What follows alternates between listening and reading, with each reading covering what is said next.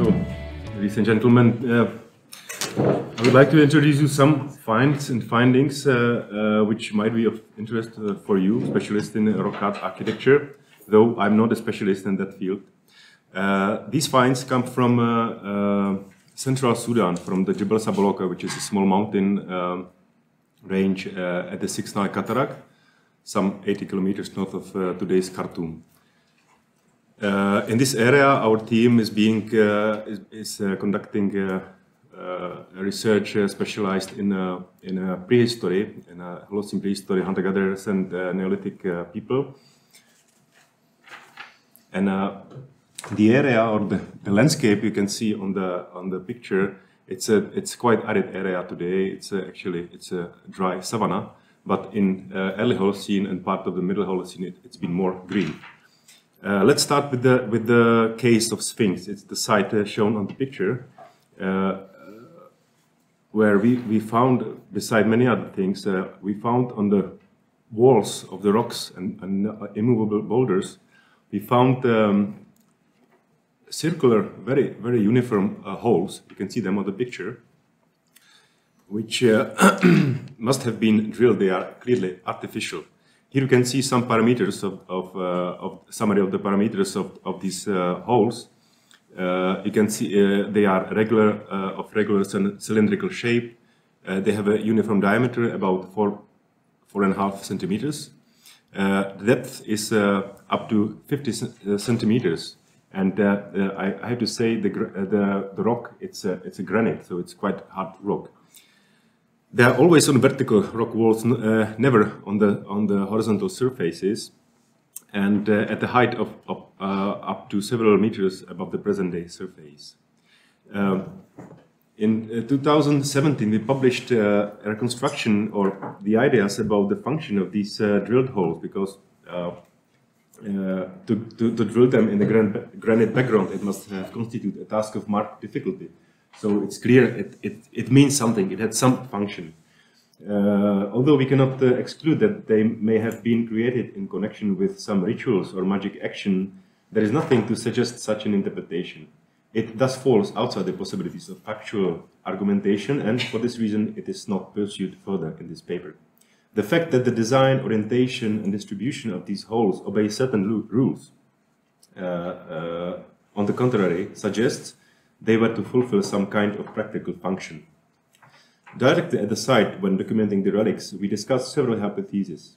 For instance, they were proposed to have constituted remains of packs to hang objects or ladders and scaffolding known from other sites in North Africa and Sahara and Sahelian belt. However, such views are contradicted by the small diameter of the holes, their inclination and depth, and by the lack of reasonable justification for the existence of such fittings at the given particular places. The sole practically acceptable explanation has appeared to be to view the features as remains of building constructions made of wooden components affixed to the rocks. Let's have a look at the reconstruction. We will look at these two biggest concentrations of the holes. 12 in the northern shelter and 60 in the northern part of the site. So let's start with this one. You see the holes, the colors indicate the depth, 4 categories. The red ones are the most deep, it's between 30 and 50 centimeters. And the arrows indicate the orientation of the holes. So this is the original level of the terrain before the deflation in Holocene period. Then there is a figure of 175 centimeters. So the idea is that the holes were used to put a pole inside, to bend it and to sunk it in the terrain and in front of the rock. So this way we get the most fixed and most solid part of the construction, whereas the horizontal ones are just to finish the construction, and then you can put whatever cover on it. It can be leaves, it can be matting, it can be leather, whatever. And the construction still is big enough to give place for a standing person inside. This maybe at first sight strange shape it's quite logical. You see that the incline of the roof is it's quite logical, because from the northern shelter, when the rain comes, it's good to drain the rainwater out of the shelter. So this is exactly the position we would expect. And even there is a small entrance. It's big, like height like that, which allows people to enter inside, but still it gives the right direction. It means out of the shelter, because on the other side there are already the rock walls. This is the other occurrence in the northern part of the site, where we have another 16 holes. And let's have a look at the reconstruction. Again, to put the vertical poles, then the horizontal ones. In this case, we suppose it's just hypothetical reconstruction. Of course, the entrance might be in this location or in that one. The latter one fits much better with the situation in the previous case of the structure one. So just based on the observation and the idea that the main particle, or main element was where the light wooden poles or roots or whatever of wood, we came to actually very similar architecture, which is known ethnographically from North Africa, and you would find that even throughout the world, especially at the mobile or semi-mobile societies. These are just examples from the Tuareg communities or Rendils on the right side. You see the logic is still the same. You have a pole, you just bend it, and then you put horizontal elements, and then you cover. Another example from Africa. In this case, you can see that the house, what is the house, the dwelling? It's just the place for the bed, because all other activities are outside the house, the dwelling. In other cases, however, there are houses which host more space, not only for the bed but for other domestic activities. And just examples of a covering, like a methane, straw, leather.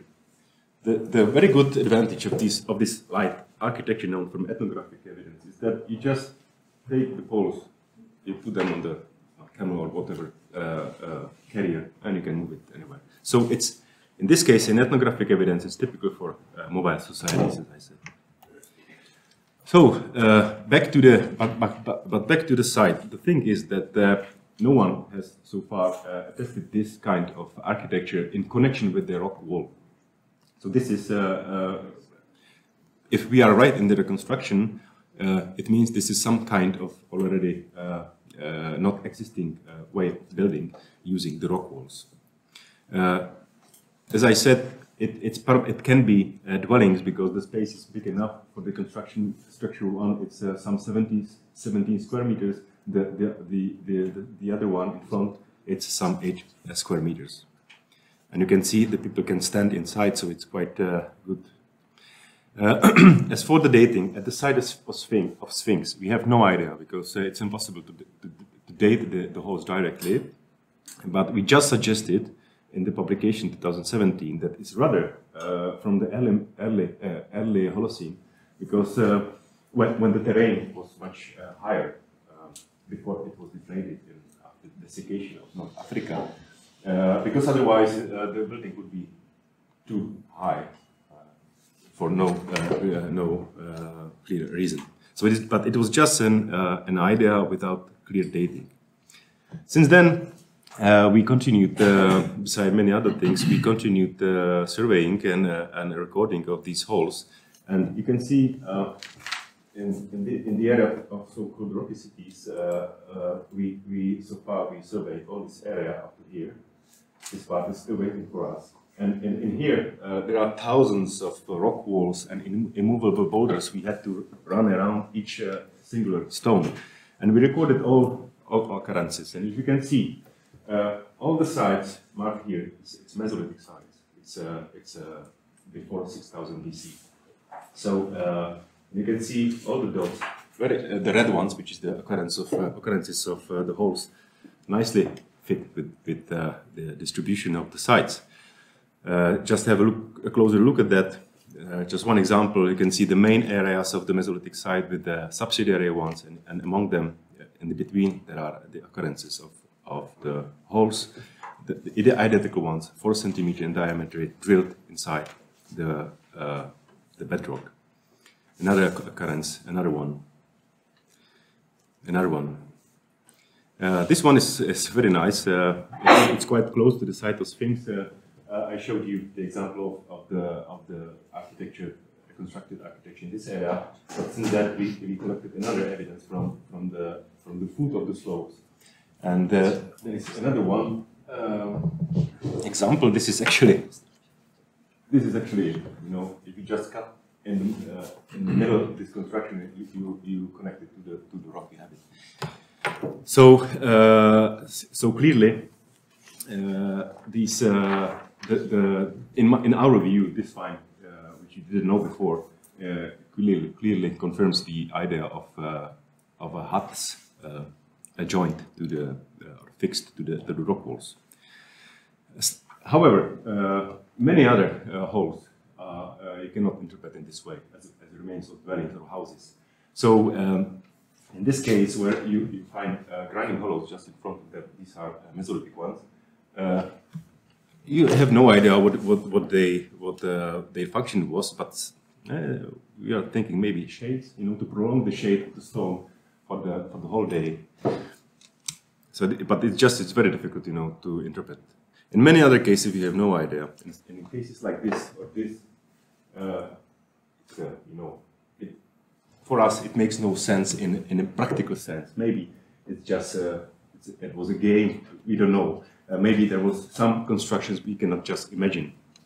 So this is still waiting for interpretation for anyone, not only us. So let me just conclude. There is only one common denominator of the drilled holes found at Sabaloka: the need to fix a light pole construction to an immovable rock, be it for a dwelling or other kinds of installations. Some of them are located directly within the early Holocene habitation areas. Others come from working zones mostly devoted to grinding on the peripheries of the early Holocene site, and the rest of them simply occur in close vicinity of the first part of the ladder. Since the holes were drilled into hard granite rocks, it is very probable that their makers have envisaged long into the future function of these elements. So it was not just for one time. It presupposes they plan to come back to the site, or it can suggest even continuous stay at the site.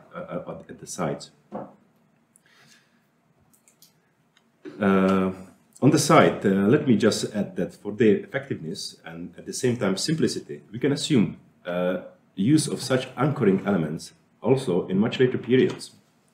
This is so not only in Mesolithic. This is indicated by the finds of nearly identical holes drilled into the walls of historical monumental buildings, such as in this case in Sudan. We contacted many specialists doing survey in rocky areas in Sahara and other parts of the world, and also specialists in ancient architecture from that region. And asked them, do you know such a hole? No one had the idea. They didn't know that. But they're only looking at the picture. This is just a picture taken by accident during our visit on the site. You'll see. Just something which no one knows, or maybe because no one was thinking about the function of this, they are just omitted in publications, and they are not recorded even. But I think it's worth it. So, as for the significance, our aim was to bring to the notice quite an archaic, but so far unknown form of mixed constructions in which rocks first had a stabilization, it is anchoring function, and second, in case of dwellings, they formed part of the structures on one or more of their walls. With a view to the dating of these constructions in the Sabaloka Mountains to the early Holocene, we may be touching the very beginnings of artificial modification of rocks with the aim at adapting them to suit practical functions. At Sabaloka, the basic technological principle was combination of stable and enduring elements it is drilled holes of certain parameters and distribution, and, on the other hand, light and easily decaying wooden poles, which were easy to replace with low cost. In any case, the above presented type of artificial features on rocks or boulders extends the spectrum of constructions whose identification by means of surface field survey or excavation of archaeological deposits is quite difficult or, especially in arid regions with heavily deflated terrains, no longer possible. Thank you for your attention.